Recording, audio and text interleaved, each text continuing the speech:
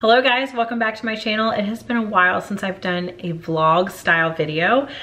I have so many projects going on right now, so many things that I'm trying to do at one time that I kind of thought it was appropriate just to take you guys along with me and show you all of the crazy things I'm doing right now. So I have a little bit of a cold, which is, maybe you don't notice. My dad said today that he didn't notice that I sounded off, but I feel like I sound like my voice is like 3 octaves deeper than it normally is, and I think I sound congested, but I can't seem to kick this. It's been like 8 days, and I am juicing celery in the morning now. I kind of got away from that for a little while, so I have been juicing my celery in the morning, and that seems to kind of help me get through the morning. The morning is the worst. As soon as I drink the celery juice, it's like, it clears up for a while. So I think it's just a cold. Miles had it, my son, and now I have it. I'm just kind of trying to get through it. We had a busy morning, but Miles is napping now. I'm gonna try to get a few things done around here, and then we might go to Home Goods later because I'm looking for a basket to turn into a light fixture. My friend Shelly, she's actually at Oasis Home Spaces on Instagram, and if you like home decor, home renovations, just anything like that, and so I'm gonna link her below in the description box because she is such a great resource, and she gave me the idea for this. I've been looking on like Wayfair and Overstock, Amazon for a particular light fixture, and the ones that I've liked are like $200–300, and some of them don't even come with the light kit, which is crazy. So she made one recently. She turned it into, it was a basket that she turned into a light fixture, and I was like, I can do that. So that is on my list today. I have these old Restoration Hardware stools that I actually bought from her. I'm gonna show you what those look like. Okay, so these are the stools I was talking about. They're counter stools, and you can see I already removed some parts on this one, and I already cut out some of the caning, but my plan is, because the caning was damaged and they're beyond repair, so my plan is to actually recane these. But as lovely as they are, I am gonna paint them. And some people will think I'm crazy. I think I would say that I was crazy if I didn't know my vision. So I'm planning to paint them black. And then I'll have some light colored caning here. If I have an inspiration picture, I'll put it right here on the video and you'll see what I'm talking about. And that's kind of like the vibe, the motif I'm going for. So as they are, they're just a little farmhousey for me, and the wood tone is a little too gray compared to the flooring in there. And so for me, I don't know, I just have this vision of painting them black and having them freshly caned. So I've never caned anything before. I've watched a tutorial on it, but I'm gonna try my hand at it. And I'm being a little impatient because really I need to paint the entire stool and then cane it, but I kind of wanna cane it first. So I'm not really doing this correctly. I'm going to paint like around the perimeter, and then I'm going to cane it. So after I kind of work on that a little bit today, I'm gonna get Miles up from his nap, and then we'll go to Home Goods and we'll look for a basket for our, hopefully our future light fixture. So I've still got some caning in here that I need to remove before I can do anything else.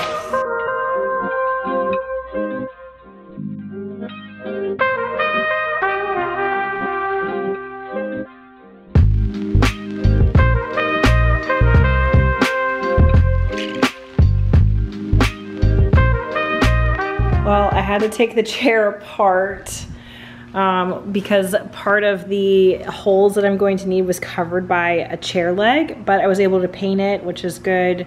And I'll just work on this probably a little bit more tomorrow. I just didn't expect to have to take so much of the chair apart. Ha ha ha. Can I see this one? Thank you.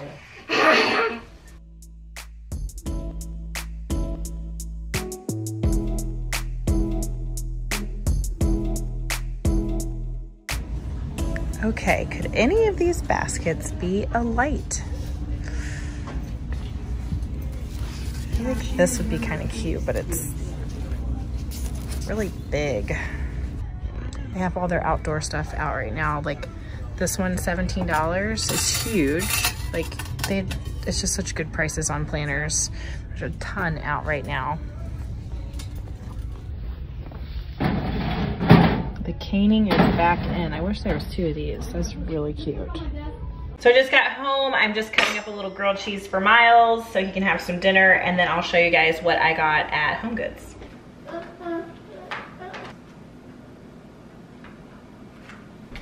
Okay, so I told you guys I wanted to try to make a light from a basket. So I found these two. I also found a cake pan because I want to try to make Miles a birthday cake. So I found a 6-inch cake pan. I'm thinking like 3 layers or maybe 2, and I have no idea what I'm doing, so wish me luck on that. But this one I think might be nice. I don't like how open it is, but I do like the size of it. And then this one, I would have to remove the handles, but I don't know.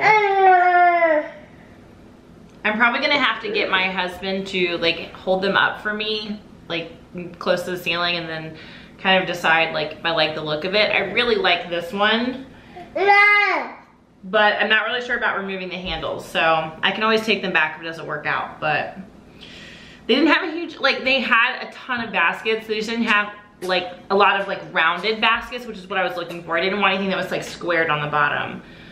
So I might have to check another HomeGoods. I might, just in case, maybe tomorrow, and just see what they have and then kind of go from there. I have no clue what time my husband's gonna be home tonight for dinner, but I'm gonna go ahead and, oh, he's calling me. Hello? Hi, what are you doing? Okay, so he is on the way home, but I'm gonna make egg roll in a bowl. I've made it a million times. It's such an easy thing to make. It's very like keto friendly, Whole30 friendly. You can make it vegan. There's a lot of stuff you can do with it. I'll put the link below in the description box if it's something that you've never heard of and you want to try it. Very easy to make, and I make mine with a very low fat pork. I didn't eat meat for the longest time, like 7 years I didn't eat meat, and now I eat it pretty frequently. I just think it's important to have a clean source of protein in your diet. When I was vegan and not eating meat, I was not eating very healthy. So now I try to focus on like whole foods and vegetables, and I do make sure that we have a good amount of protein in our diet. Just think it's the healthy thing to do.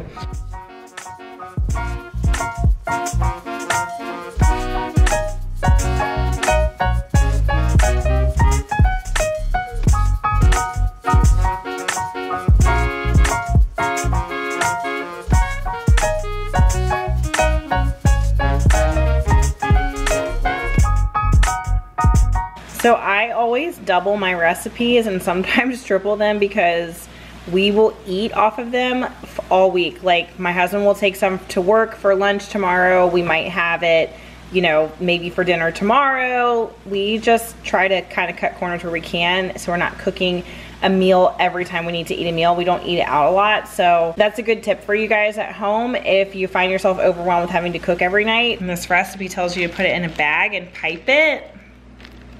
It makes it look really pretty when you do.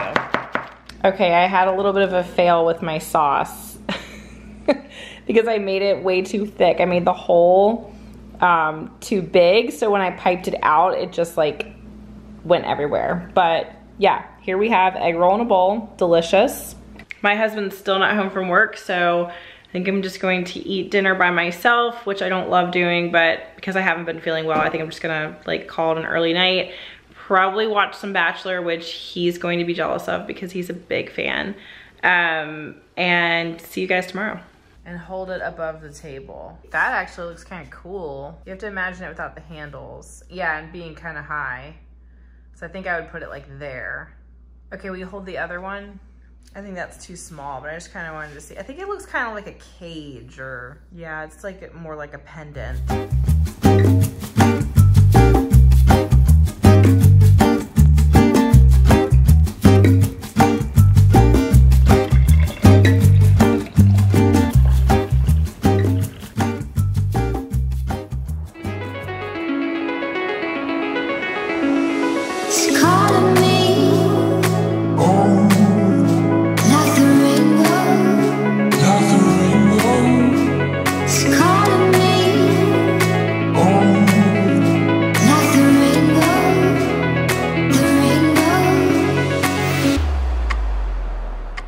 So I looked down this morning after I ate breakfast and I realized this, my son's like little toy basket in the kitchen, it could be the perfect light for over my dining room table. And it's been sitting here the whole time because I don't think these are gonna work. They're just, this one, like this one's too small.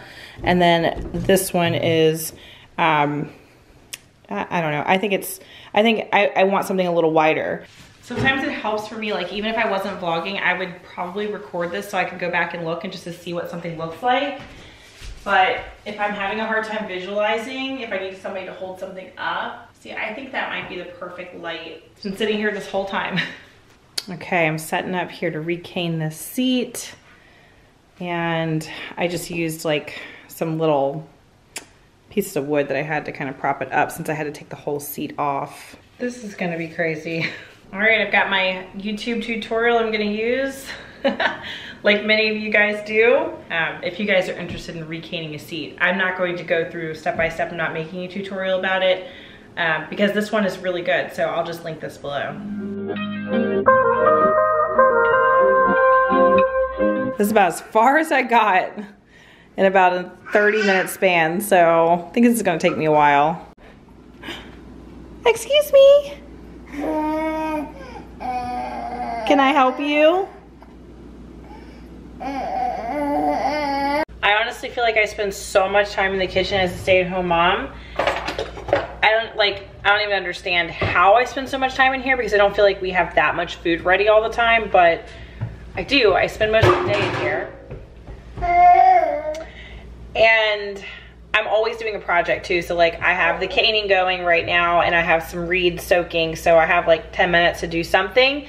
So I'm gonna prepare some apples. I pretty much make like applesauce for Miles. I just peel my apples and put them in the Instant Pot for like 2 minutes. And I just keep them in the fridge so that, you know, when he needs a snack or when he's having lunch, whatever, I can just pull them out. I try to keep as much food ready for him as I can because it seems like if we run an errand, like as soon as we get back, I have to make lunch for him or dinner for him. There's not a lot of time in between like naps and meals to get anything done. So it's really smart just for me just to have food ready for him as often as possible.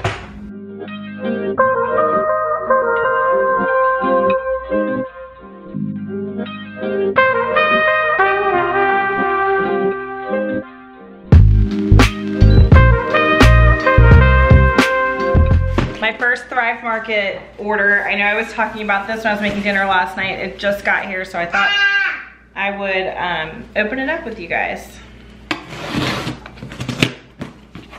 I feel like you hear so much about Thrive Market. Like all of the podcasts I listen to are sponsored by Thrive Market.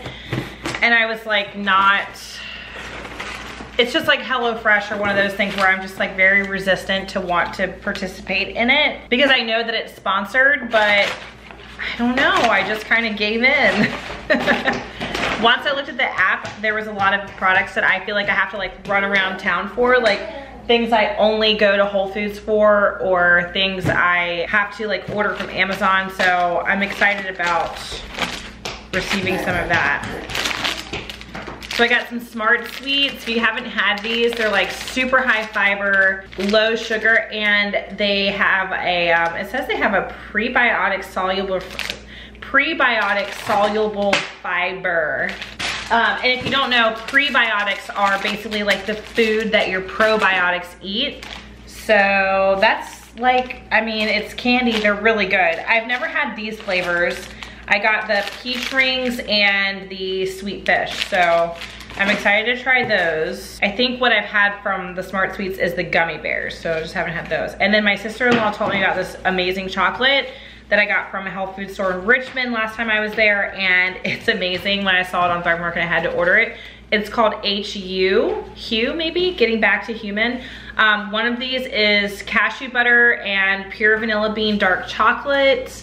And then the other one is cashew butter and raspberry jelly dark chocolate. Oh my God, I'm stoked to eat those. I swear I didn't just order candy. What is this? Oh, this wrapping is really interesting. It's like textured paper. It's like fishnet paper. Oh, my ghee.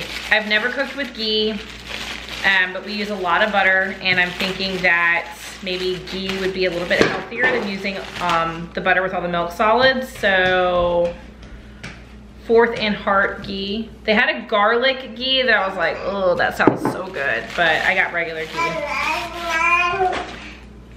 Oh, some Stashers. They were pretty cheap. Like this Stasher is huge, and I think it was like 15 bucks. Oh, really? Here, you want these?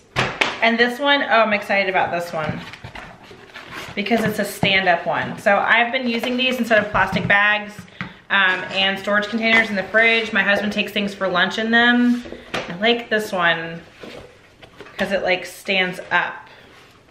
It's pretty cool. You can like cook in them, put them in the microwave, put them in boiling water. There's like so many things you can do with them. Freeze them, they're amazing. So I'm just like slowly collecting them because they're not cheap. This was free. I'm gonna recycle all this plastic, guys. Organic almond butter. I didn't think it was gonna be this big. It's a huge pouch of almond butter. So that will be good. The brand it's actually made by Thrive Market. So they have like their own like house brand of things. Olive oil. I feel like the olive oil I find in the grocery store is like either really, really expensive or it's like crap. So this is organic cold pressed product of Greece. Extra virgin olive oil. I really love this packaging too. It's like cute. So I won't mind that out on my counter. This is, the coconut aminos. I wanted to use this last night, which is fine. Like the recipe I made last night has 3 tablespoons of soy sauce, not the worst thing, but let's see. This has only 160 milligrams of sodium compared to regular soy sauce. And that's for, let's see, that is for a teaspoon. Ooh, I don't know, because this is 1 tablespoon is 960 milligrams. So I'm not sure off the top of my head how many teaspoons are in a tablespoon, but I think it's still less sodium for the coconut aminos. Yeah.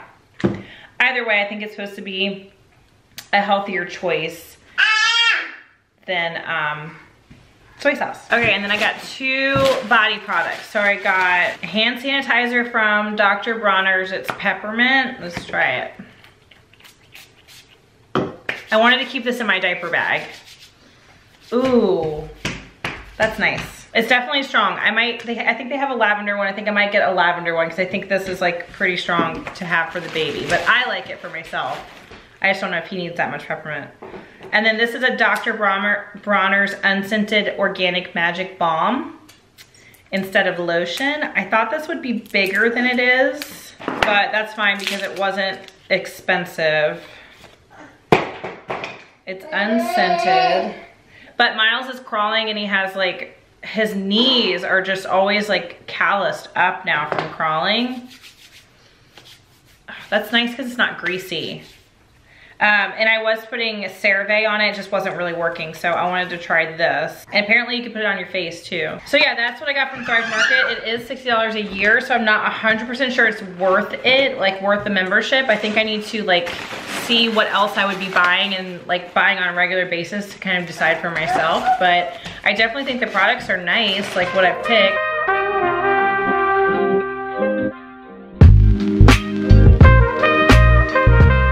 So it has taken me most of the day to get this far, and I didn't realize that you're supposed to keep it wet as you work. So I was like, you know, obviously I have my son, and like I would work on it was like while he was napping, and I was like walking away from it coming back. I don't know, I might have like totally screwed this up and I might have to redo it all over again, but my husband's gonna go ahead and like make dinner for us, and I'm just going to try to do what I can tonight and hope that it works out. If anything, it's a learning lesson.